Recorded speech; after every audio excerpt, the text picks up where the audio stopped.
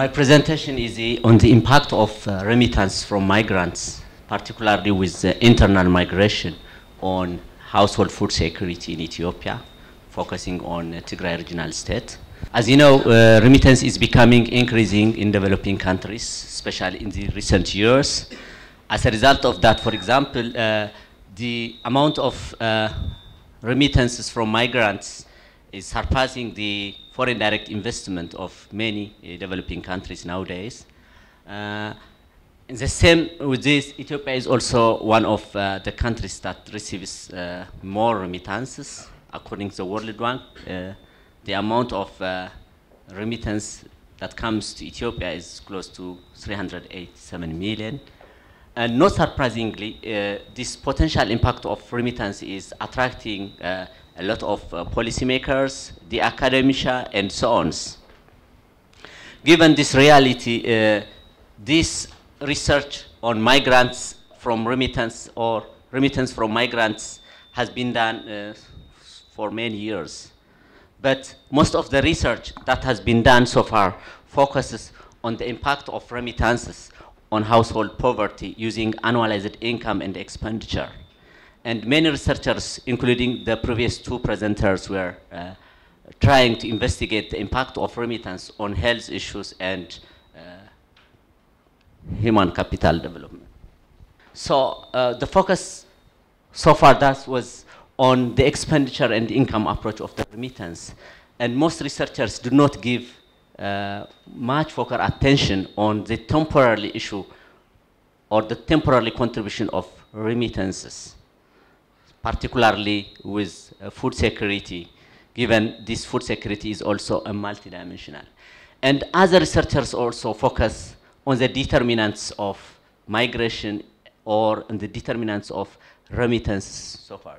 So little impact has been, or little research has been done on the impact of this remittance on food security, particularly in these sub-Saharan African countries, including Ethiopia. So given this background, the research question that I would like to highlight is, does remittance reduce household food insecurity? And again, to what extent does remittance contribute to household food security? This is the main research question that this research focuses on. So in order to conduct this research, we have to depend on the data set, which is as part of a data set which is a collaborative research among Mekelle University, where I work, and the University of Tufts in the US. So we had a 4-round panel data that's conducted in the 2 livelihood zones of Tigray. And the purpose of the panel was to see the livelihood change over time, before and after shock, or before harvest and after harvest.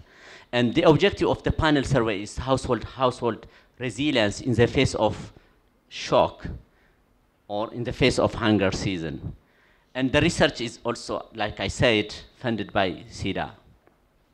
So in order to address or to see the impact of this migration on household food security, we use the dummy variable 1. This is the treatment variable, whether a household has a migrant and receives remittance or not. And we try to have different food security indicators. Like I said, unlike the previous researchers who were focusing on annual income and annual expenditure, we tried to see the impact of this remittance into different dimensions or indicators of food security, or the outcome variables. One of the outcome variables that we use for our investigation is the coping strategy index, which is defined as behaviors exercised in order to cope with a food deficit. And it measures the frequency and severity of coping strategies. So the higher the index, the more food insecure these households. And we also try to see the reduced coping strategy index. This is also similar to the previous one. And these food security indicators, or the outcome variables, are based on the food security indicator of FAO, the World Health Organization. And we have also another dimension or indicator of food security that we use. This is the household food insecurity and access scale. This is also about annexity not to procure, or about the access to food. And in addition to this, we also try to use this food consumption score, or this dietary diversity indicator, as part of food security indicator.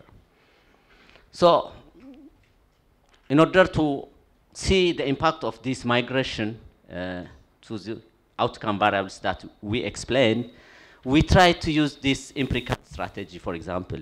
This Y refers to the food security status in terms of coping strategy. It could be in terms of dietary diversity or food consumption score, or any other indicator that we use. So using this empirical strategy, this simple approach assumes this remittance from migrant is something exogenous, while it is something voluntarily and maybe based on individual household characteristics.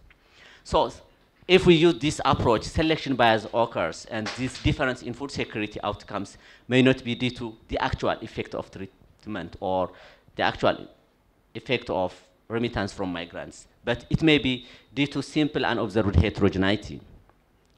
So the issue here is unobservable household characteristics may influence migration, and if we are not addressing this issue, we will come up with inconsistent estimates of this impact of remittance to this household food security. So for example, if only households with large numbers choose to migrate and send remittances, and we fail to control these household characteristics, there will be a bias in the estimate.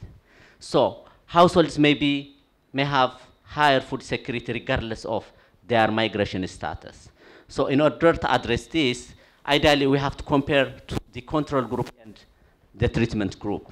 So here the control group is food security outcome for households that did not receive remittance from migrants, vis-a-vis these food security outcomes for households that received remittance. So to address this, we employ this propensity score matching technique in assessing the difference in food security outcomes among these two groups, where this propensity score is defined as the conditional probability of receiving remittance given these pre-participation characteristics.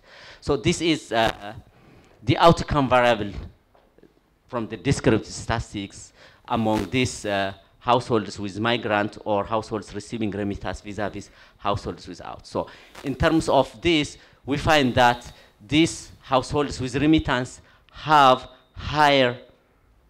lower this coping strategy index and lower this household food insecurity access as compared households without remittance. However, this kind of mean comparison may not reflect the true impact of this remittance from migrants, because it may confound different factors. So in order to use, we have to check all the criteria that support using this propensity score matching. One is this distribution of propensity scores. And this is, we try to see how the covariants before and after matching are balanced. In addition to this, we tried also to see the covariant balance before and after matching, so that we can employ this propensity score matching. And in addition, we tried also to check the R-square and the likelihood ratio before and after matching, so that this method is something. So the result indicates, or the average treatment effect shows that this remittance from households lowers the coping strategy index and the reduced coping strategy index in addition to the household food insecurity access scale. This implies that migration or internal migration enhances the food security status of households in terms of reducing coping strategy index and in terms of reducing this household food insecurity access scale. However, we didn't see any difference among these households with migrants and that without migrants in terms of food consumption score or in terms of dietary diversity. So to conclude my presentation, we found that remittance lower frequency and severity of coping strategy of households in Ethiopia in terms of lowering this coping strategy. And again, remittance also improved food access by lowering this household food insecurity access to scale. So the recommendation that we forward is strengthening local institutions to increase their participation in remittance market or expand funding sources and client base. And again, it's imperative to include migration and remittance as important component of food security programs in developing countries, including Ethiopia. And again, it's also high time for government to seriously consider the need of providing incentives to promote the flows of transfer among families. It could be in terms of developing microfinances so that migrants to urban areas could send money to their family back home. Thank you very much.